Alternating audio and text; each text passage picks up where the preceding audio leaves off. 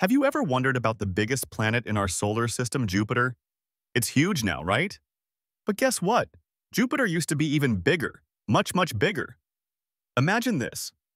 About 4.5 billion years ago, when our solar system was just starting out, Jupiter was a true giant. Scientists believe it was nearly 2.5 times wider than it is today.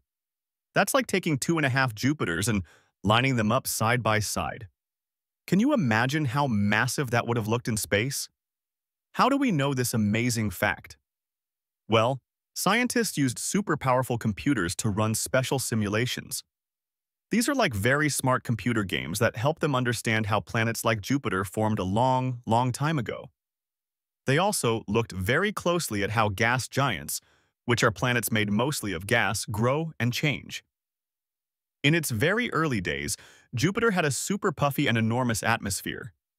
Think of it like a giant, swollen balloon floating in space. It was mostly made of two very light gases, hydrogen and helium. It wasn't as dense or compact as it is now, but as billions of years passed, something interesting happened. Jupiter slowly started to cool down. And as it cooled, it began to shrink. It lost a lot of its outer layers, kind of like a balloon slowly deflating. Over a very long time, it settled into the massive but more compact shape we see today.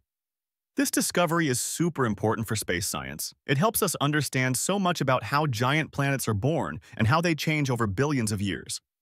By learning about Jupiter's amazing transformation, scientists can put together a bigger picture of how our entire solar system, including Earth, came to be. It really shows us that even the biggest planet in our solar system had a dramatic and surprising past. It wasn't always the way we see it now. Space is full of incredible secrets, and scientists are always working hard to uncover them. Stay curious, space explorers. Subscribe